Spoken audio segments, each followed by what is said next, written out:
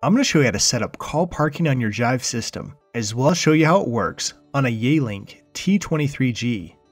Call parking is simply the option of putting a call on hold on one phone and making it available for that call to be retrieved on a different phone. With this phone, there is a way that the manufacturer made it possible for you to create a custom key used to park a call, but then you also need to set up a separate key to retrieve the call.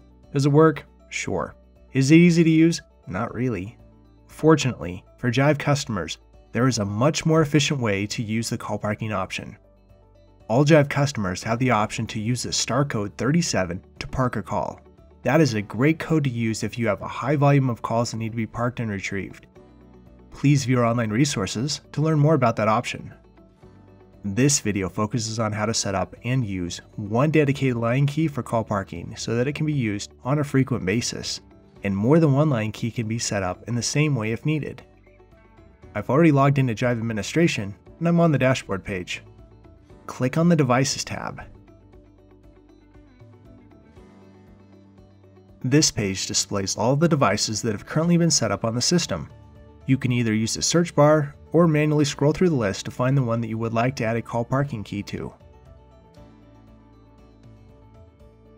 Click on the Button Configuration tab. This page displays all of the line keys that have currently been set up on your device.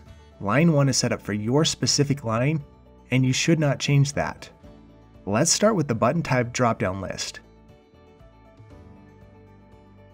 Click Call Park. In the label field, you need to indicate how you'd like this key to be named on your phone. Please keep in mind that you'll have limited space, and so you'll want to keep the name short but easy to identify. In my case, I'm going to name it CP8, which will be short for Call Park Spot 8. Finally, you need to indicate the parking spot number in the extension field. This does not need to be a 3 or 4-digit phone extension. I'll match the name I've created and type 8.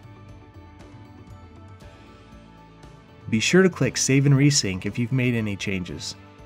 This will save the changes and then restart your phone. I've already resynced my phone, and you can see that this line key reflects the new call parking key. Now let's see it in action. While on an active call, simply press the new line soft key to park the call there. Notice that the light turned red to indicate that a call is parked at that location. Simply press the Call Park soft key again to retrieve the call. Now I've simply parked and retrieved the call from my phone, but this same principle can work for your entire office. For example, let's say that Bill, Tina, Dominic, and Leslie all have the same call park spot set up as a line key on their phones. All of them would then have the option to see if there is a call there as well as retrieve it. Again, this option works great for if you want to have a line key on your phone for the same call parking spot. For high volume call traffic with parking various calls, we recommend using the star code 37. If you have additional questions, please view our online documentation or contact our support team, who'll be glad to assist you.